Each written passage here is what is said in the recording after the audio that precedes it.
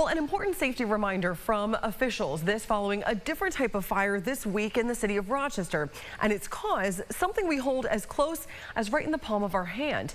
Gio Battaglia spoke with fire experts and filed this report for us earlier today. They're everywhere, from our cell phones to now even some car batteries. Lithium-ion batteries are used in devices we use every single day. And with this increased presence, local fire crews want to remind residents how to stay safe.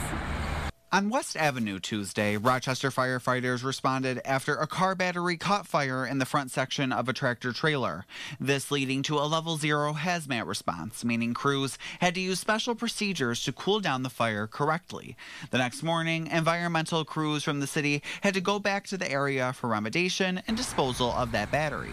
Brighton Fire Chief Stephen McAdam told me without a doubt the popularity of lithium-ion batteries is increasing. It's easy, right? You can charge them. It's good for the environment, and they're quick to use, so they're becoming more popular, so we have to sort of learn how to be safe with them. From power tools to e-bikes to lawnmowers, there is a device you use that contains one.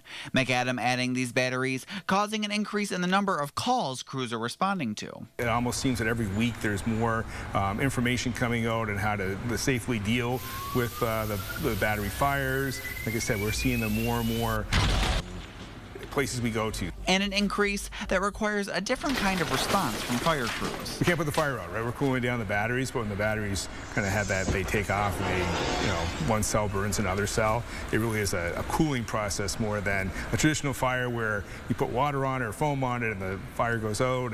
And as for ways to make sure you are storing and using devices with these batteries safely. Warning that comes with the batteries, proper storage, proper charging, the e-bikes, e-scooters, not to have them in a living area if possible, keep them in your garage. One of the biggest pieces of advice, if you do need to swap out a battery in one of the devices that contains a lithium-ion battery, to do so buy one recommended by the manufacturer. Reporting in Brighton, Gio Battaglia, News 8.